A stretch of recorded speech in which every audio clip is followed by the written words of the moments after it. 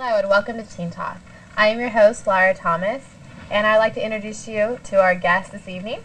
I have Amy Roth to the left, who is our ASB Social Chair, Lisa Giancola, our photo editor of the Oak Leaf and his ASB historian, and Vicky Cerruti, a very active member of our broadcasting club. Now, with Christmas and the holiday season right around the corner, many exciting activities are planned for the Live Oak High School campus. That's right, Laura. The fall sports have just wrapped up, and now we're heading into the winter sports season, which includes boys and girls basketball, wrestling, and soccer, right? And soccer, that's right. And it's also the second half of the cheerleading season. Yeah, we just completed our winter sports rally, and that was very exciting. It was very exciting, and it was also exciting because Hollister came out and for the first time in their ASB and saw us, and they told us after what good spirit we have. That was nice to hear. And I also, with the beginning of the winter sports season, the fall season just ended. And myself playing field hockey, we had a wonderful season. We were co-MBL champions, and also we went to the second round of CCS, where we lost to St. Francis. And I know our Live Oak football team had a wonderful season too. They went to the first round of CCS, where they lost to Oak Grove, but Oak Grove's in the final round of CCS, so it wasn't a bad team to lose to. And Lisa, how did tennis do? Tennis, we had a lot of new members to our team. But overall, we had a really good spirit and really good hopes. We didn't finish off winning too well, but we had a good season and worked really hard as a team. I really good hopes for next year. Good. It's wonderful to hear. And I know also our boys and girls water polo teams did excellent. Now, moving on from the sports section to drama. Lisa, would you like to tell us about The Wall, a new play that's happening? Yeah, it's about, takes place during the Holocaust, and it's a very sad play, very dramatic, and it's performing this Friday and also next week, and I think... Do you know the dates on that? I believe it's November 30th, December 1st to 2nd, and December 7th and 8th of next week. Oh, that's right, and it's not going to be on the 9th because that's our winter ball. That's right, we have our winter ball coming up next weekend. I believe the theme this year is Snowed In. Yes, it is. We voted on that in ASB. The theme's Snowed In, and our colors are going to be white and blue. So if this comes out before, then you can all coordinate. Yes, get your dresses and tux to match, right? Because it is a formal affair. That's right. It's going to be in our Live Oak gym. Yes, and I know all of us in ASB spend hours before, oh, of course, the night decorating. before the eve of the Christmas dance, yes. Decorating and making it look so we can have that look wonderful for that snowed-in theme, right? Yep. Right. Yes, and moving on to another ASB event. It's our first year of this. It's the Giving Tree. And the Giving Tree was started in 1990 by people of the Hewlett-Packard Company. And the point of the Giving Tree is to give underprivileged children of the Bay Area a chance to get their Christmas wishes fulfilled. And to do this, what you do is, we go out and we find out children's wishes, and then we place their wishes on a tree with their name, their age, their sex, and what their wish is. And you can then go get the wish and go get the gift, and then you can wrap it up and bring it back, and then we'll get the gift to the child.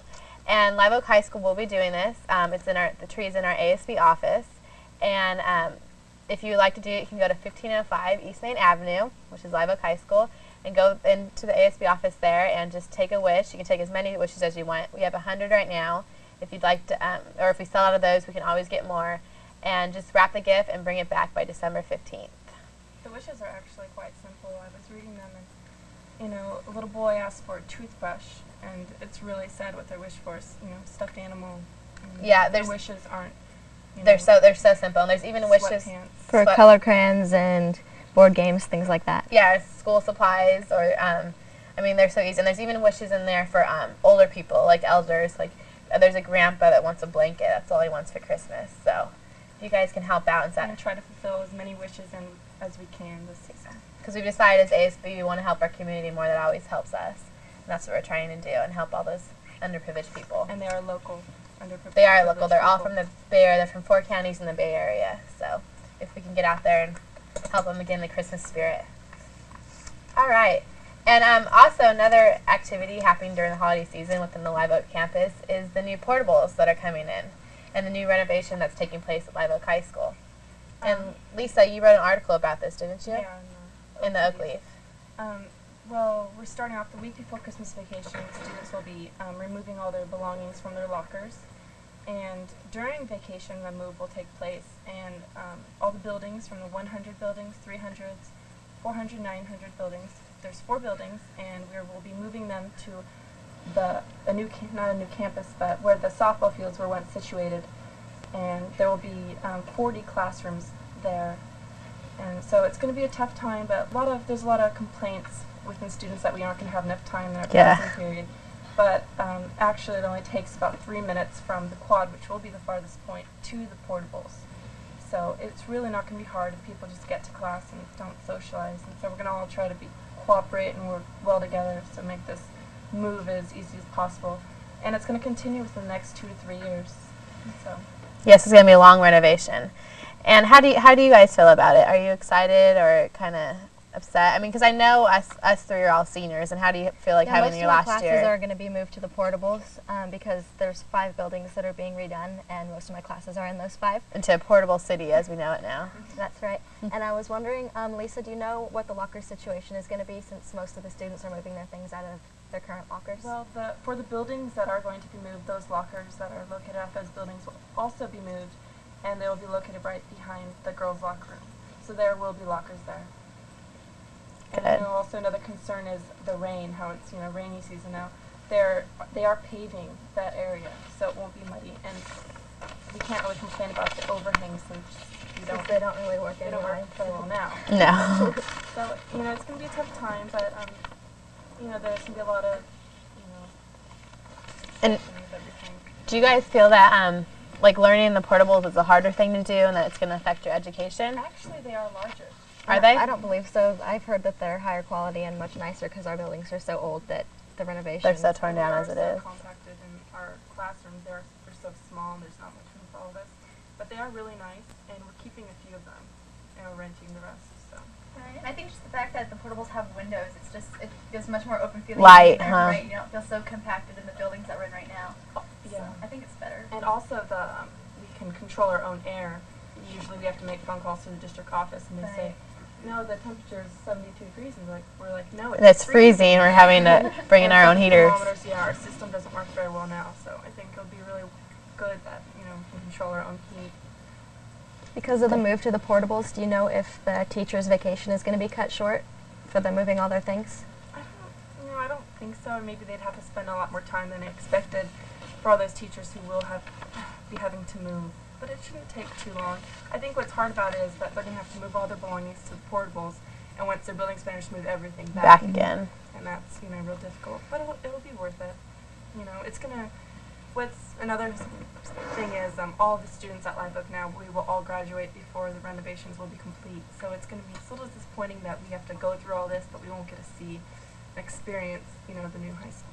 Yeah, for a while though we were worried that we'd have to have our graduation at Gilroy, and now we've been informed that It will be at Live Oak. Yes, it will be. That's exciting too. And we still have all our athletic facilities except for the softball field, because since the portables are on the softball field, they'll be the softball players will be moved to Community Park, and that's where they're going to be playing now and practicing. There also is a place for them to keep their equipment, and there's going to be some transportation. So, yes, that's very nice because all the sports are still facilitated. And is there anything else you guys would like to say about that? About the big move coming December? I think that basically covers all of my concerns. Okay. Well, we hope you look forward and to the holiday season, and I know we're excited to see the new changes happen within Live Oak High School, and I hope you come out and see them. Thanks.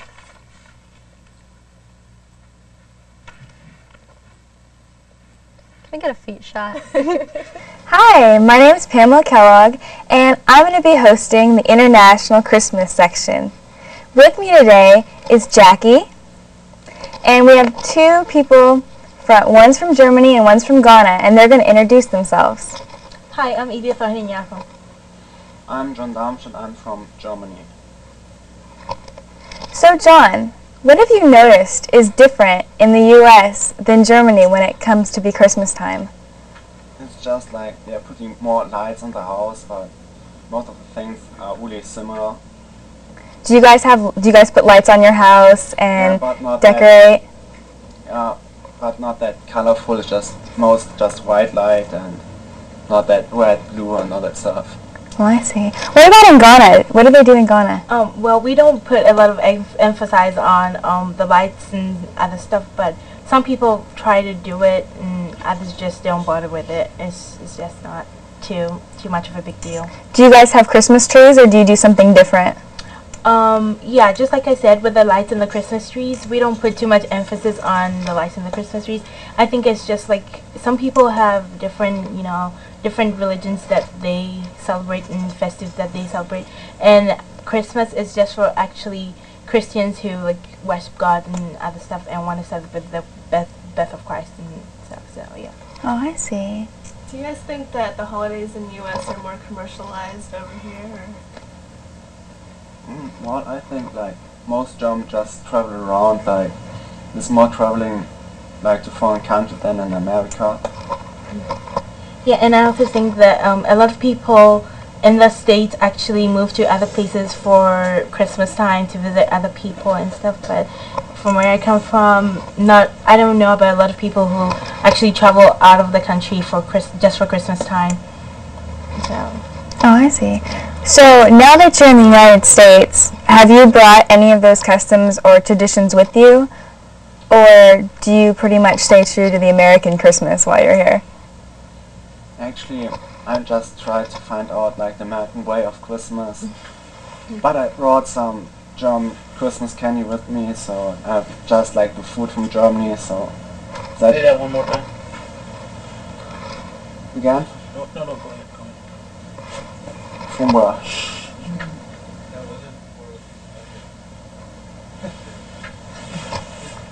How far is the answer again? Really? Tell me what you wanted me to do one more time. I can drink. Should I bring the cookies in? Well, actually, No. I think most of them are eaten. That's okay. Just start the answer again, please. Actually, I tried to find out what the American way of Christmas is. But anyway, I bought some German Christmas candy that my host family can experience, like what Germany Christmas is.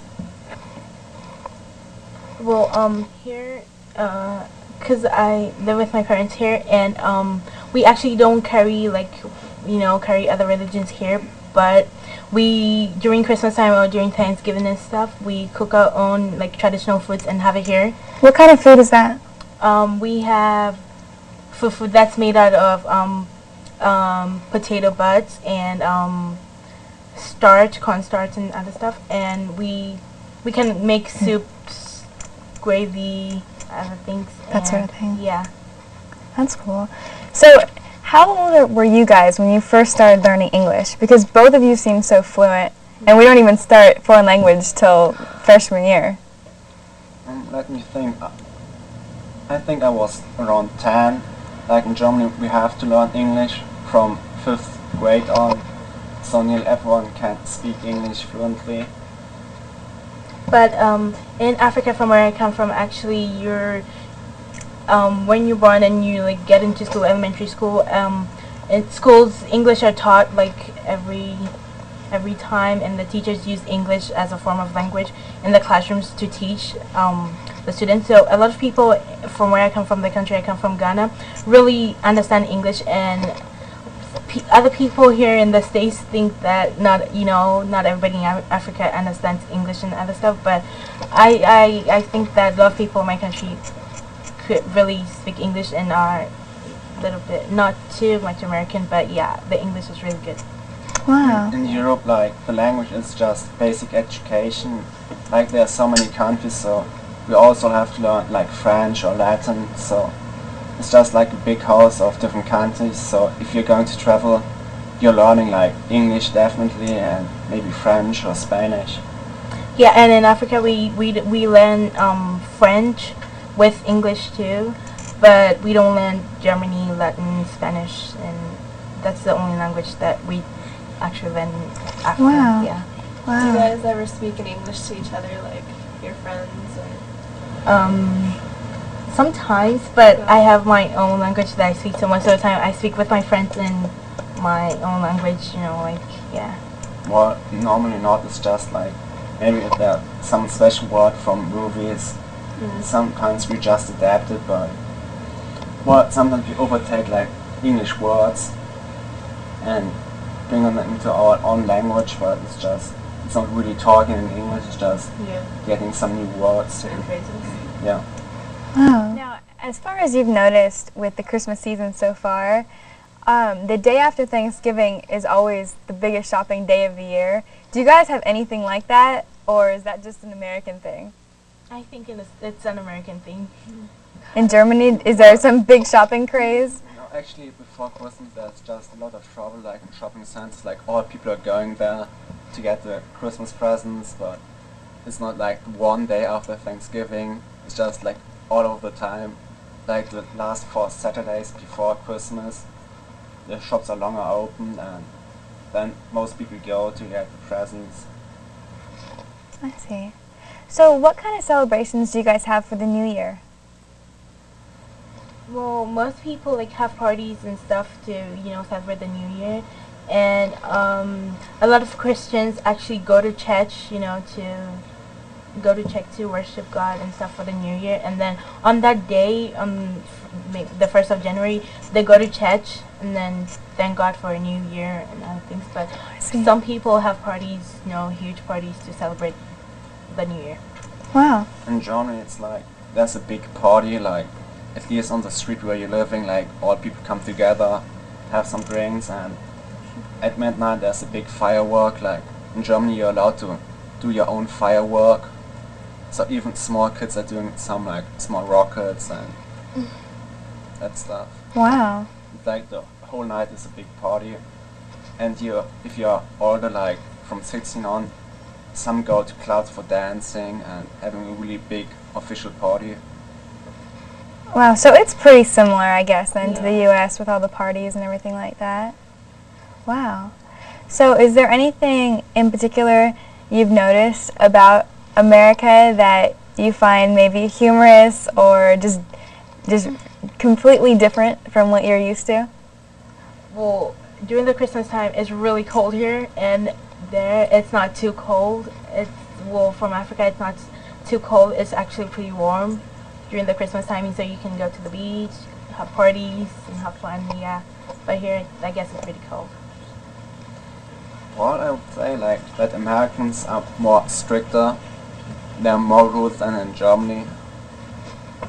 Oh, really? Yeah, it's just, I think it's a different attitude to things. I see. Hey John, how you doing? I'm fine. How you been doing in school, the whole transition and everything? Well, it's pretty easy in America. Like it's just more time-consuming in school, but like for the quarter I got 3.83. Yeah. And it's just like you have to work more. It's not harder, but it's just more time. A lot more workload. Yeah, like in Germany, school starts at 8 and it's over at 1:20.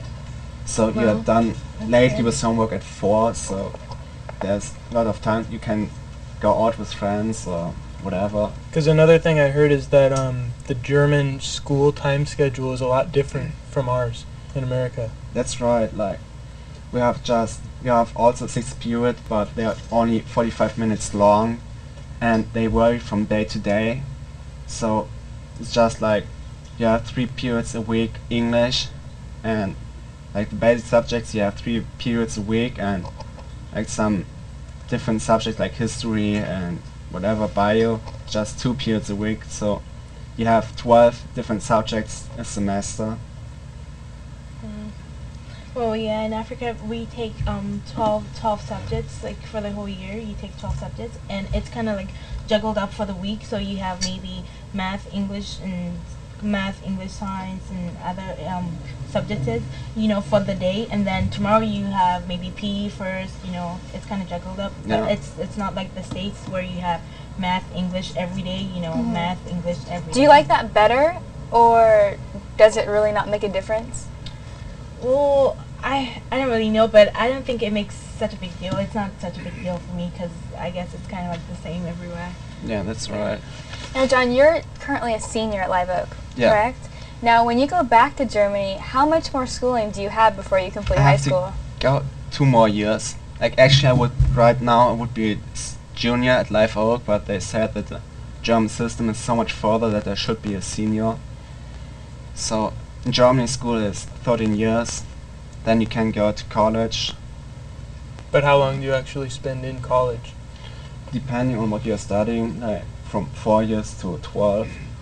Like if you want to be a professor for really high math or whatever, you have to go a long time. Is the college whole system in Germany a lot like the ones that we have here, or is it more demanding, or is it a different type of education? I think the American is tougher than the German college. Like actually, Germany, I would say it's just the school is just a little bit ahead, but the American system is catching up in college. Wow. So what about in Ghana? Well, in Ghana, it's actually you kind of like go from elementary school to 9th grade, and then you take a major, like an exam, and then when you pass that, you go to high school, and then when you pass from high school, you like apply to colleges, just like here, apply and then get into colleges and stuff. And it actually depends on the subjects you really want to take. Like be a doctor, you have to take 7 years of school, and yeah, so it's kind of like the whole. In your native countries, do you guys, while in high school, do you guys work part-time jobs as we do in America? Some people choose to do that, but yeah. Is it as prevalent as it is here? Not really. No. Not really. Now, how does driving work? Because everybody in America, when they turn 16, they're excited to get their license, get a car, and have that whole new sense of freedom and independence. So, do you guys have the same thing, or are your driving years requirements different? Well, we can make the driver license with 18, so we have to wait until we're 18, then we can do it. Wow. And actually, it's really more expensive. It's around maybe $1,000. So, like, if you're going to America, you really want to do your own driver license right here, then you can drive in Germany and just spend little money for the test again. Wow. But the driver licenses are so expensive that people just don't even want to bother because it's too much money. Yeah, and I think Europe is more like Africa, because until you're 18, like you get to drive and everything. But it's not that expensive to get a driver's license. Oh, okay. Yeah. But like in Germany, the public transportation system is so much better. Like you can go to Cologne by train from my town in 20 minutes, and there are trains running every 30 minutes until 2 a.m. and there are so many buses you can catch. So it's not really bad if you cannot drive. Yeah. So does that mean that the majority of adults use public transportation as well, or by that time does everybody have a driver's license, or how does that work? Like everyone is going to do the driver license, but many adults are using the public transportation system. It's just if they're going out and drink something, then you cannot drive, and also the commute to the big cities is even as bad as like to San Jose, and so they prefer to go by train because it's faster. Wow. And cheaper. Yeah. So you've just been here for this school year so far, right, John? Right. And Edith, when did you move here? I moved here last year before Christmas. Wow. In November. So how has your Live Oak experience been? What do you think of it? Well, I think Live Oak is pretty cool, and it really opens up your mind a little bit to high school and how it's gonna be like when you get to college and that stuff. So I think it's pretty cool. Yeah. Well, what do you think? It's really nice, but it's different. Like I'm really worried about like the long school time. It's just like it's really. Does it drag on and on and on? Yeah, it's like a really long day. I'm used just to few hours of school, and here it's like to 3 a.m. p.m. Yeah. and then doing homework, and it's like a long day. Yeah. Did you feel like you fit in when you first came to the school, or did you feel like out of touch because of something profound different about the school? Well, actually, I think school is similar all over the world. It's just the change like from leaving your friends in Germany and just finding new people. Did you feel welcome to the school, or did you feel like shunned for any reason? I felt welcome, yeah. What about you? Well, yeah, I felt welcome too, because a lot of people I realized that a lot of people in Live are actually pretty friendly, you know, like get to know other people from other countries, and I really like that. Yeah, that really makes you welcome to the place, and it's kind of like a new place to me because I just moved here, and it was a little bit hard to adjust, but yeah, I feel welcome. Yeah, that's right, like, that Americans, like, all over are more friendly than other nations people. Just, they are more friendly to you, they really get to know you, and that's pretty good. Wow. So, have the both of you just been to California, or have you been to any other states yet? No, I've just been in California, and yeah, here in Morgan Hill. Really? Where in California have you guys gone sightseeing or traveling anywhere? Well, I've been to Yosemite and I really liked it there, and I've been to San Francisco City itself, you know, like to see the Golden Gate Bridge. Yeah, and that was really fun. Wow. So what have you done?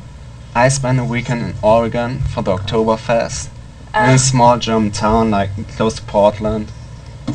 And last year I was in California, and then we did all the tourist stuff, like going to Yosemite and Monterey and Santa Cruz.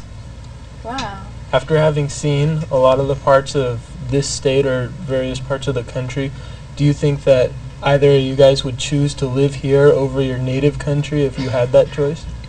I would definitely choose California.